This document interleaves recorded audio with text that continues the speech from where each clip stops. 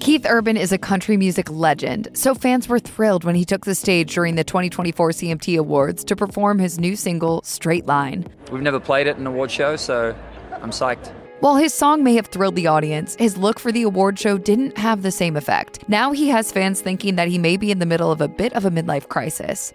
The dress code for the CMT Awards has always been a little bit relaxed. Some folks treat the show like any other red carpet and dress themselves to the nines, while others opt for more decidedly relaxed looks. Urban certainly fell into the latter category this year. According to many observers, he stepped onto the red carpet looking like he was about to run some errands. On the CMT Awards red carpet, Keith Urban was dressed in a plaid shirt, a pair of black jeans, and some black and white boots. That's already on the casual side, but he made matters even worse by rolling up his sleeves and sporting a chunky bracelet and necklace.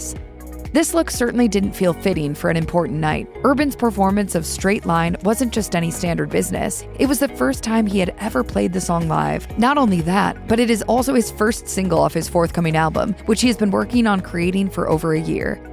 Unfortunately, Urban's look for his actual performance wasn't any more elevated than his red carpet ensemble. He wore jeans, sneakers, and a graphic t-shirt that appeared to feature fellow country music star George Jones. Not only was this equally casual, but it was reminiscent of something a teenager might perform in, which made some fans think that Urban may be trying to appear younger than his age of 56. Another sign pointing to Urban hoping to look more like his younger self: possible plastic surgery. After his performance, the internet was buzzing with questions about whether Urban had recently gotten work done. Or maybe it was something else that was making him look different. One fan on X wrote, "Golly, Keith Urban has more makeup on tonight than I wear in a year." Another fan responded, "It's the plastic surgery for me." Keith Urban's ensembles at the CMT Awards earned him a place on our worst dressed list. As a result, we think it may be time for him to revamp his look.